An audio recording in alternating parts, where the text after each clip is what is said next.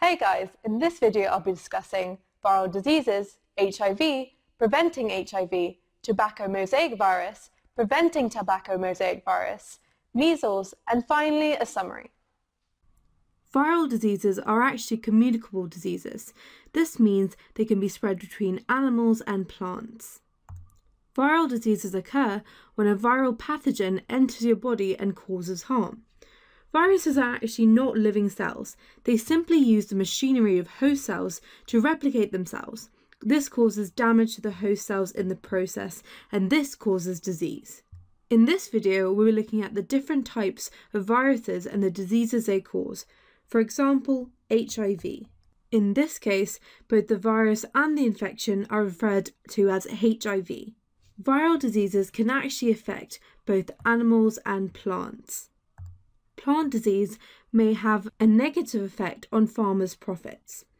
In this video, we'll be looking at different examples of viral diseases. Some examples of viral diseases include HIV, measles, tobacco mosaic virus, also known as TMV, as well as Ebola.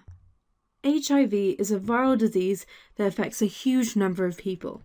In 2015, globally, an estimated 36.7 million people were living with HIV. But what is HIV? Well, it's also called Human Immunodeficiency Virus, and it's a viral disease, and it's also an example of a sexually transmitted disease, or STD.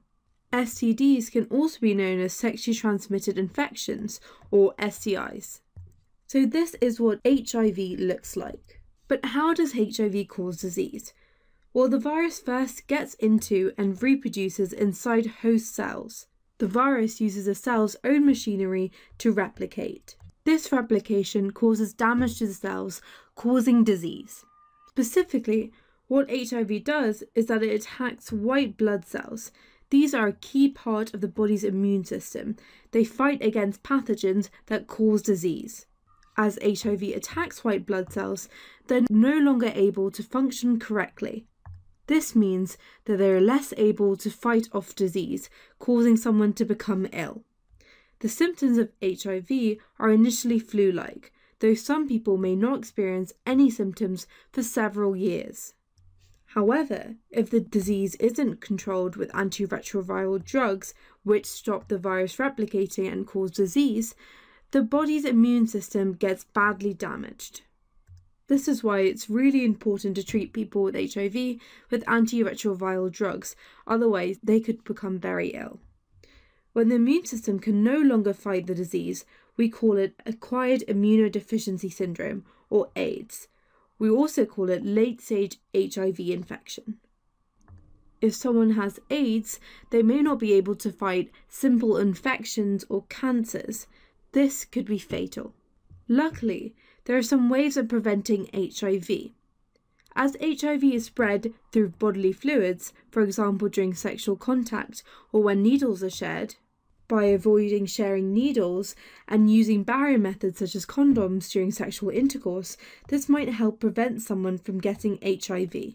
As I said before, viruses can also infect plants. This means plants can also have viral diseases. One example of a plant viral disease is tobacco mosaic virus. Tobacco mosaic virus, also known as TMV, is a virus which affects many plants, including tomatoes. And this is TMV. It was discovered in 1930. So what does TMV do? Well, it causes a mosaic pattern on the leaves.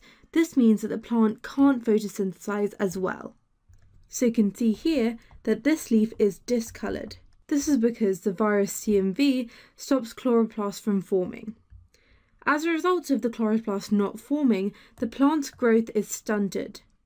This is because without chloroplast, the plant can't photosynthesize very well. Although it doesn't kill the crop, it might cause the quality or the quantity of the crop to go down. This causes economic damage to farmers. Tobacco mosaic virus, or TMV, can result in a huge loss of profit.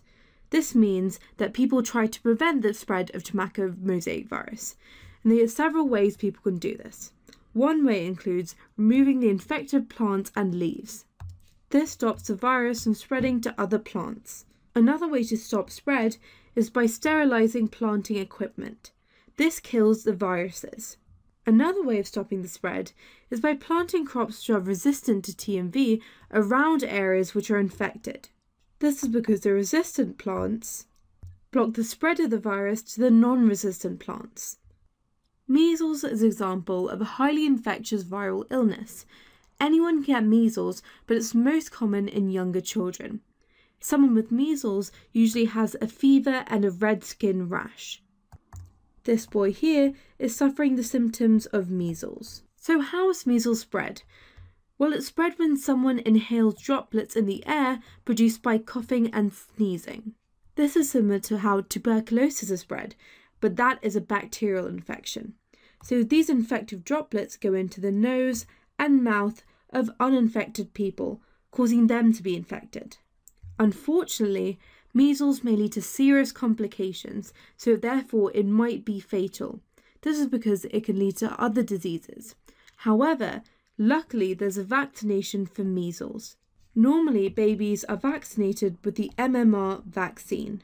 This prevents against 3 diseases: measles, mumps, and rubella. The widespread use of the vaccine is why measles is now uncommon in the UK. Hey guys, I hope you enjoyed the video. If you're looking for an amazing GCSE biology and combined science resource, join me today in my series of engaging bite-sized video tutorials.